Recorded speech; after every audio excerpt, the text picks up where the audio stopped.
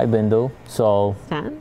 I have the internet weather for this week, and good news and bad news. It's kind of the same as last week, so no major changes. Okay. But I did want to highlight a few things. So first off, this is our top 10 most pro ports. So it seems like the ports this week are very similar to the ports from last week, so there's no major changes. So what I wanted to do instead is, one of the things I've been doing is kind of diving in a little bit deeper on each port that we usually don't talk about to see if there's any metadata that we can kind of weed out a little bit more of. So this week I picked port 22 TCP. Now this is a SSH port, and so usually what happens with SSH is it's an encrypted channel and you don't really know what's happening there. But if you study things at your, like if you have a honeypot or something like that, you might be able to see what kinds of clients are connecting to you.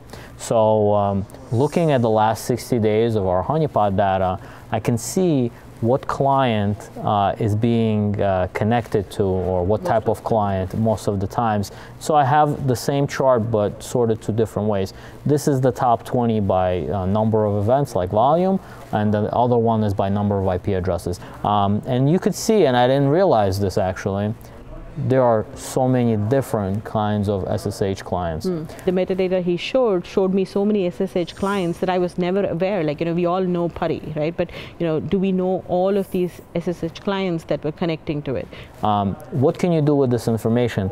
Well, actually, a lot of times when, let's say, a system becomes compromised, let's say like an IoT device might become compromised. Well, that IoT device might have a specific version of like libSSH. But then other variants of that might have like a more updated version. So using data like this, you can profile, what types of devices are compromised, or if they're using the same version, or if it's an adversary. It's always nice to know who you're kind of dealing with. Are you dealing with just some script kiddie or something more advanced? And by knowing the tools that they use, profiling their SSH clients, for example, you might be able to determine which situation you're dealing with. So the next part of the internet weather is the top 10 most sources probing. And again, when we look at this here, we notice there's not much change from last week. Everything is the same as usual. So what I decided to do is look at port 445 TCP, because we looked at it last week. And I want to see what happened in the last 7 days on port 45. Why? Well, last week, you could see when we looked at the last 900 days of activity for this port, which is almost 3 years, you could see how the activity had ramped up. This is mostly related to WannaCry, and then how the activity started to kind of slope down. And I wanted to see this week, is that still going down, or was there something else that was going on? So you're gonna have to make sure you don't blink here, because, here we go. 7 days doesn't make a big difference on this 900-day chart. But you could see the activity kind of flattened out. So it's not like things kept going down.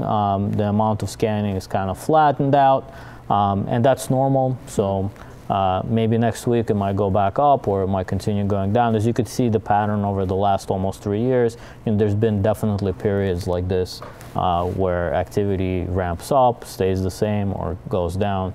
Yeah, what is very unique about this, first the fact that we are able to show a trend over, this many days, right? So, for you to have that baseline to be able to show this. And it's also interesting to see that WannaCry was somewhere in the middle of 2017, I think. Yes. Right? It took, almost 2.5 years for it to sort of slowly flatten out in terms of activity. Yes, exactly. That's a very good point. And actually, right here, I remember this weekend, because that was the weekend when everybody was reporting on WannaCry, and mentioning how it's a big deal, and that there's this new vulnerability and this new malware. And if we were able to zoom in on that right now, you would see how sharply things went down. But ultimately, when out of the public eye, the problem just kept escalating. Yep. Okay, so now I actually wanted to talk a little bit about the story you talked about with the iLink P2P vulnerability. And I wanted to see what do we see on the network regarding that? So I'm looking back in the last year of all activity on this port, this is the port associated with that protocol. And you could see this is just activity to the UDP destination. So you could see earlier, like a year ago, there were about 10 million flows, I think this is per hour, 10 million flows per hour for this port. And you could see these interesting step increases here, and the activity going up, actually tripling here, ultimately about 30 million flow records per hour. So it did seem like over the past year there had been a growth in the number of devices on the network that utilize this protocol. One other thing that we can do is to kind of look for like scanning activity. And you could see there's this sharp it looks like a stick here, but I guess if you zoomed in, it's more like a spike where there were many more things. And usually when that happens, we detect an alarm and we try to analyze it. So in that case, it was a well-known security researcher looking for this, I guess trying to map out how many devices there are that are listening on this port. I was actually able to go in and look at a sample of this activity, and it does look like quite a bit of devices are communicating with this. Like maybe 10 to 15,000 devices that I saw are communicating on this port, but only to about 1 to 200 IP addresses, mainly in China, actually, in Asia. Scary.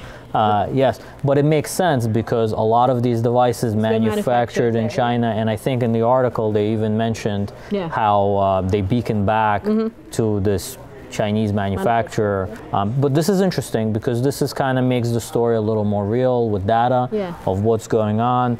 How much traffic there is, and these step increases are likely adoption of these types of technologies. Perhaps more people started buying these types of devices and putting them on the network. Yeah, because what was interesting to me in the story too, P2P vulnerabilities are not uncommon, right? But to see 2 million IoT devices, that's not a small number by any means. Right. And when we read statistics that say, hey, IoT is poised for growth, right? It's by 2022, you're going to see that everywhere. You start to think, oh, really? But looking at this type of data, right, it brings that statistic to real life. So. Exactly. And that's it for the internet weather today. Thank you, Stan. Thank you, Ben. Overall, quite positive so far. Right? Yes.